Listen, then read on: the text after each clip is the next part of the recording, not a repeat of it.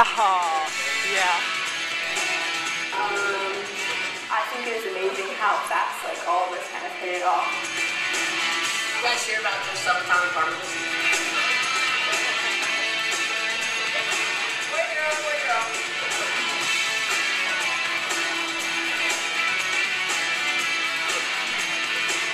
Now let's lift it up. Oh, who's that bird?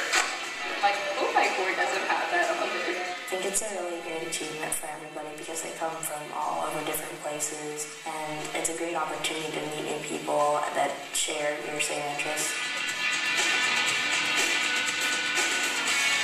It really challenged my understanding of my project and my ingenuity with all these different judges asking me questions that were related to my project but also made me have to think on the spot. This is acting as a counterbalance. With dark matter, it causes the galaxy to rotate a lot faster. What's the amplitude again? It's the intensity of the shape and how much it shakes.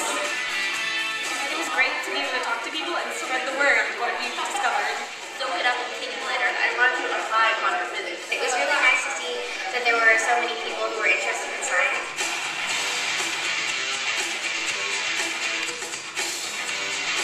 It's like a suspension bridge.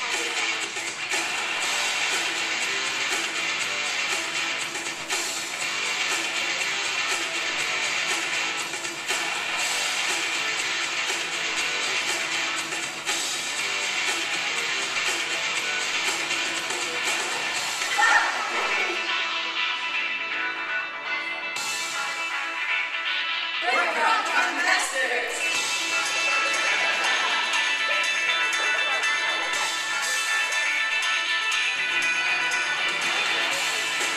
Congratulations on being named one of the 30 Broadcom Masters finalists. This is a very big accomplishment. You were selected from among thousands of students. You're already at such a high level of selectivity that you should feel proud and continue to feel proud of this accomplishment as you develop your science for the rest of your lives.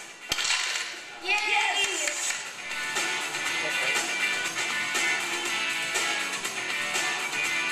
Well, I really think it's important to collaborate with other scientists because each person has different ideas, and when you really work together, all of those ideas come out.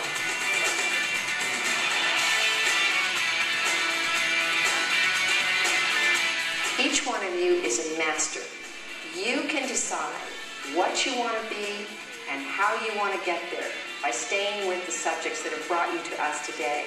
Staying with math and science in high school, encouraging your friends to do the same, opens up every door to have a wonderful life. And we wish you all the best in your next endeavors.